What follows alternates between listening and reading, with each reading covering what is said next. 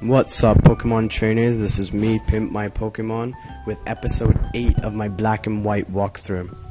So we are in Necron City and we're gonna go over to the cafe to get a special item from the bartender on Wednesdays. So if you are living a Wednesday today, you can go to this bartender and get a soda pop from her, which boosts your, heals your HP by 60 points, so that's pretty useful. And here we meet our old friend who we met a couple of cities ago, and he is kind of weird. He was the Pokemon Whisperer, the one who could apparently talk to Pokemon and said, "I want to hear your Pokemon talk." And he had a Purloin before. I don't know what he did to that, because now he only has a Pidove, a Timpole, and a Timber. The last two of which are Pokemon you haven't seen before, but you will see in this video, so just watch carefully. And yeah, this whole video will be dedicated to the gym battle, and I will only be using Servine because from now until the end of the gym battle, there will only be attack and speed EVs. And yup, so we take down this Pidove with ease. We have our really high defense and special defense on my Servine, so it can withstand pretty much everything. And now we have a super effective type matchup with this water Pokemon. It has exactly 0% chance of living. Yup, and now the final Pokemon, Timber, which is actually an amazing Pokemon if you guys still have one slot left on your team. It's a fighting type Pokemon. It has 3 evolutions, and its final evolution is used in a lot of competitive Pokemon battling. It has a good moveset, really high physical base attack. The speed is kind of sucky, but that doesn't really matter with this Pokemon. So yeah, it also knows Bite just like Patrat, which is its normal counterpart. And yup, so we take that down pretty easily. And let's see what this guy says. It's pretty important to the game. He says, "Why can't I change the world? I need power." And now look, he goes over to the side. Now I know what power I need. I need Reshiram, the legendary Pokemon. Yeah, so basically he wants to resurrect Reshiram from the bones in this museum, which apparently you can do in Pokemon games, which is pretty cool. And that is a skeleton of Reshiram, apparently. And this is our host, I guess, who's gonna give us a tour around the place. The skeleton of a dragon type Pokemon. And it was flying and then it died somehow. I don't know how the fuck it died. Maybe an airplane ran into it or something. Now he shows us, oh my god, a rock. It's an old stone, oh my god. In case you guys didn't know, that was sarcasm.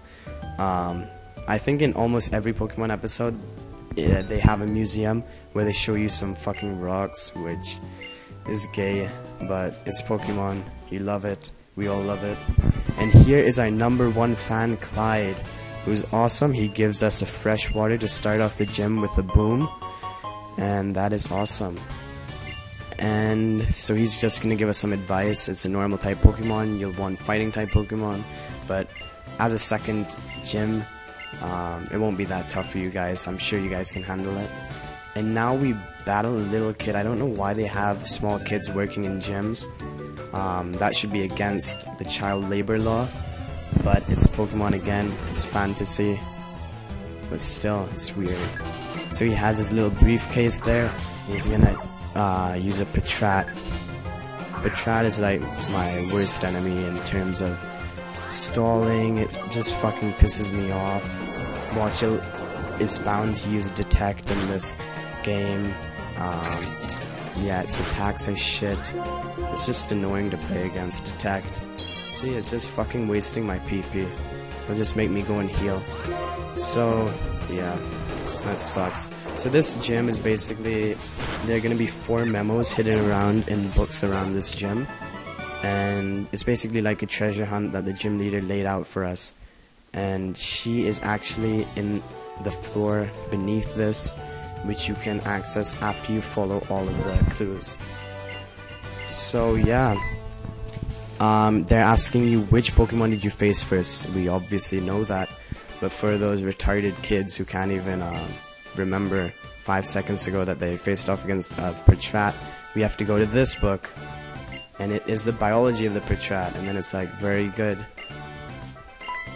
Oh my god, there's a memo on the back. Flame burns inside its body. Okay, this is the next hint. It's like a riddle sort of thing. It's not a Pokemon, even though it sounds like one, flame burning and all. But it is actually, let's see what she says. A locomotive. That's a fucking funny word to say, a locomotive. Who says locomotive these days? Why don't they just call it a train? But anyway, she fights off against you, and the scientists in this game, the female ones, are actually quite hard. Yup. Awkward silence. And this, okay, I need to talk to you guys about this. Now we have, we're facing off against our first evolved Pokemon, and since it's evolved one stage, as I mentioned in my second episode, it will give us 2 EVs. So that's awesome. Like Lillipup only gives us 1 attack EV, Herdier will give 2 attack EVs. But just because the basic Pokemon gave 1 of a certain type of EV, the evolved form doesn't always give the same type, and usually they give a combination. Like, what can I use as an example? Okay, Beedrill. I know for a fact that Beedrill raises your attack EVs by 2 points and your speed EV by 1 point. So there's some mix and match going on. But anyway, I learned a Leech Seed, which is an awesome move which I use on both of the Pokemon that the gym leader has very effectively. So yeah, that was really helpful, this move, in the gym battle. And yeah, so we take that Herdier down, get 2 bonus EVs in our attack, and we go from 33 to 35. If you heat it up in a pot, what will, and it tastes delicious, what is it? Basically it's a puffin, if you guys remember the Sinnoh region. Yeah, in Diamond, Pearl, and Platinum, you could make puffins and feed them to your Pokemon for contests. I don't think you can do this in this game, maybe you can, I'm not sure yet, but you guys will find out as soon as I do.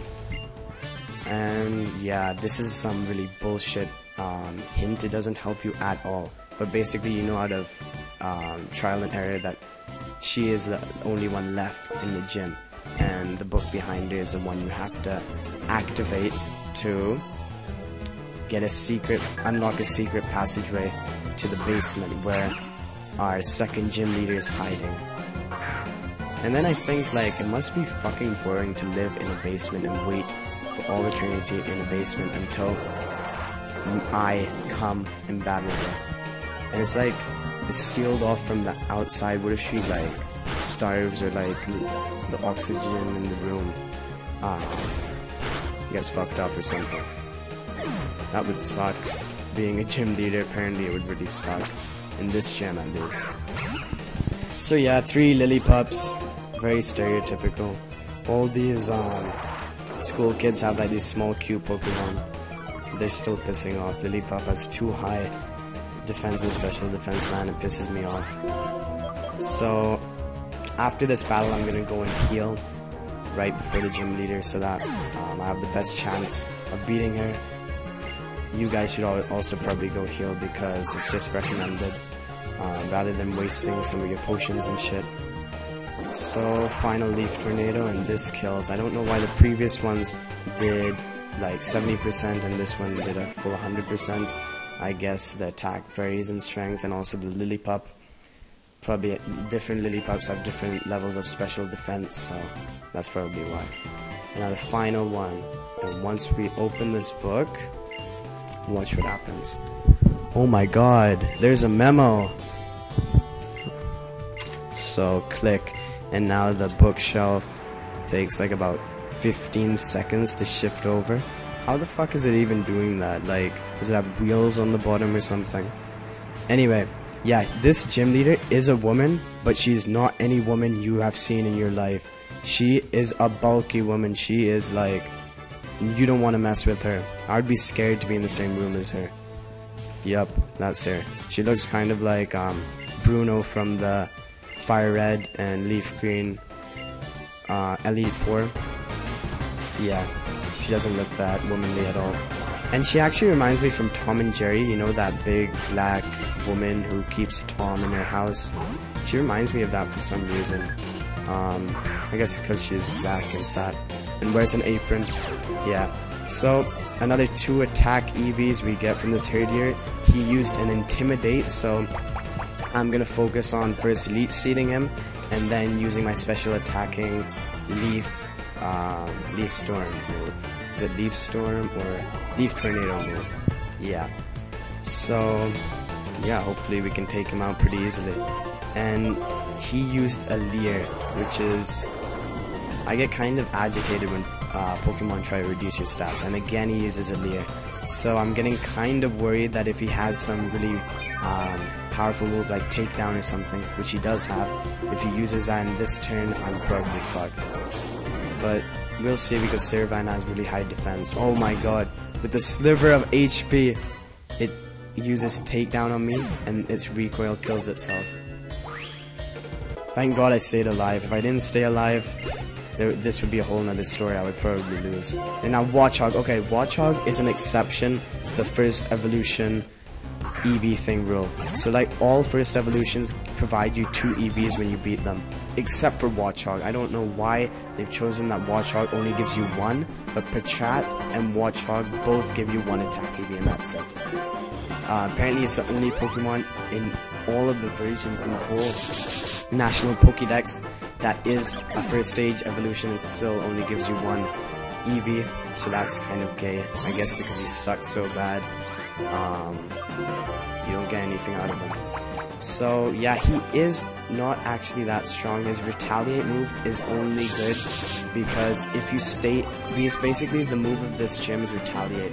So when I just killed the Herdier and the Watchog came out, Retaliate is boosted to double its normal base power, because it says that your base power of Retaliate increases by double when one of your allied Pokemon just died and you switch in on top of them. So yeah, so the base power doubles, but initially the base power is also quite high at 70 points, so that's quite strong. So 140 completely destroys most Pokemon, so you'll have to watch out for that.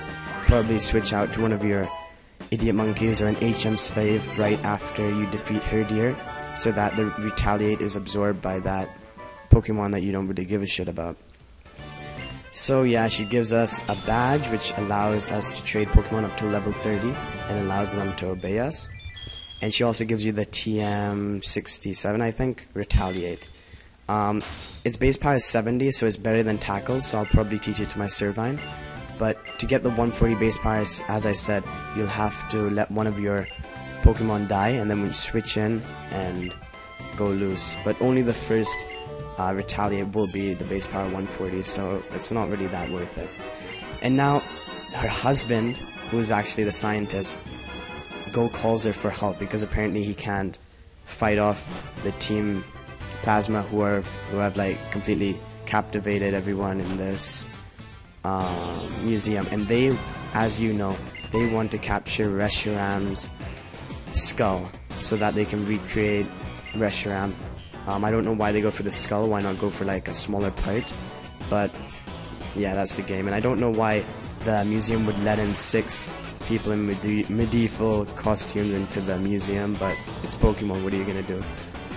So they take the head, so now the statue looks like really fucked up, but that's not the point. The point is that they're going to try to recreate a legendary Pokemon and rule the world. As always, it's a gay plot that, and wow, she is actually really big. She is huge. Yeah. If she were a Pokemon, you should definitely catch her. She would like dominate everyone. So yeah, and now we're going to talk to this guy who's actually the Castelia, I think, City Gym leader.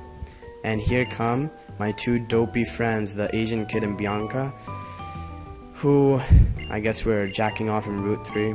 I don't know why they didn't come sooner. And please subscribe if you've enjoyed my videos. I'm going to release 1 every day, as I am doing. And please, thumbs up. Thumbs up is easy for you, but it means a lot to me.